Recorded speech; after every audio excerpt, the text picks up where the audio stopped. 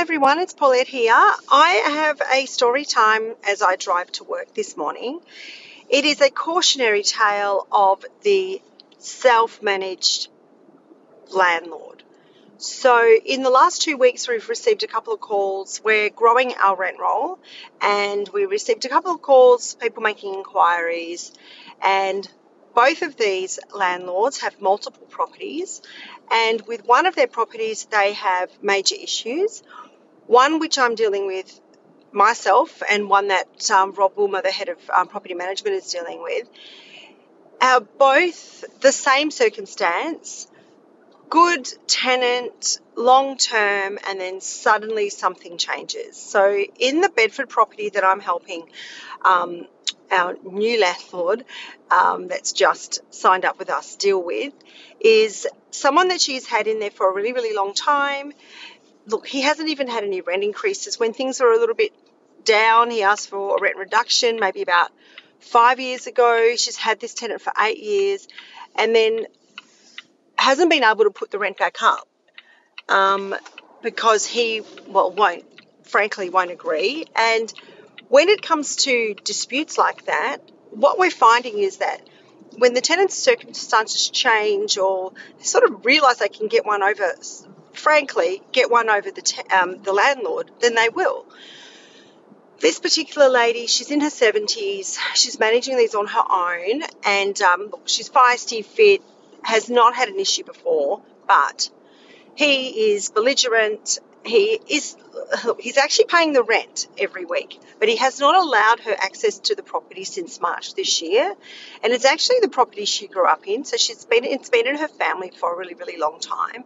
And when she drives past, it kills her because the whole property is becoming slowly dilapidated over time. The gardens look horrible and she can't get inside, so she has no idea what's happening to this child, her childhood home. So she has tried Form 19s nicely, 14 days notice, just a normal just a normal inspection. He hasn't allowed it. She let that sort of go for about 3 months. He became intimidating. He's changed his phone.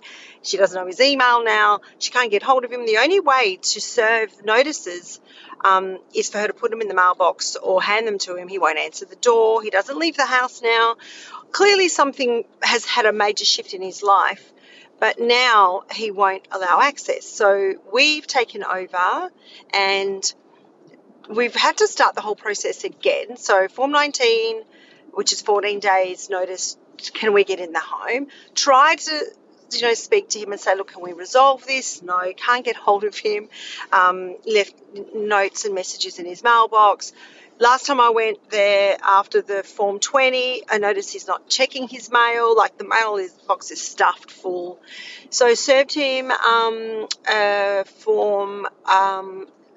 1A that is the 60 days notice. So we actually gave him 60 days as well. We didn't need to. Gave him 60 days notice, and we don't know if he opened it. We just don't know.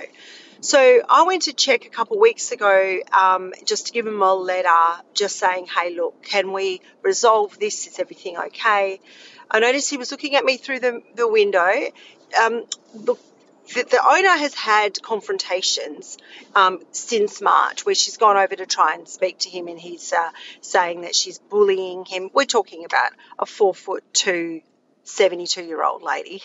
And he is saying that she's intimidating and she's bullying him and all the rest of it. So when I went there with a staff member to hand him a letter or just to have some type of discussion with him, and it got heated. He threw the letter back at me, and 60 days were up yesterday. Cut a long story short, 60 days were up yesterday. Went to the home to see if he had moved out. Clearly hasn't. Car hasn't been moved in probably 2 years. And met the owner at the front just to tell her what's going to happen next. And today we'll be putting in Form 12 court orders to get him out of the property. He met us. He saw us. He actually came out of the house and then he just went insane. We spoke to the neighbours. The neighbours have said they don't speak to him, and when they do, he's angry.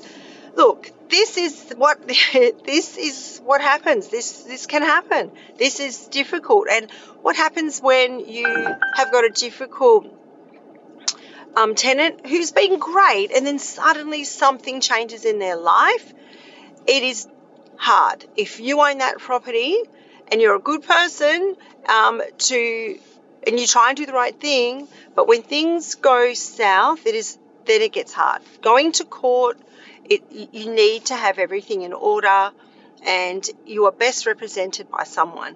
This isn't the best way or the way we want to get managements. We're actually specialise. We're more than just property managers, so we really are an asset management firm, and we year on year give you advice as to how you can increase the wealth in your asset, as well as obviously managing the property. We also have, and this is going to be a tiny ad for what we do, we also have immediate rent dispersals. So when your tenant pays the rent, you get paid. There's a lot more that we do. Obviously, depreciation and asset registers.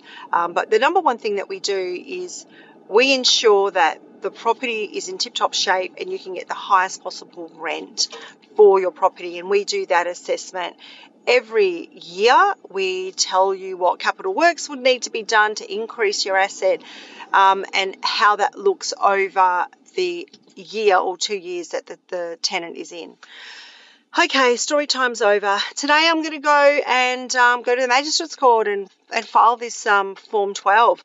Like I said, Rob, who's actually taking over a property in Alkimos, that same thing, something has changed in her life, and she's now $6,000 behind in her rent, and the owner has not been able to recover it and doesn't actually have the tools to do it.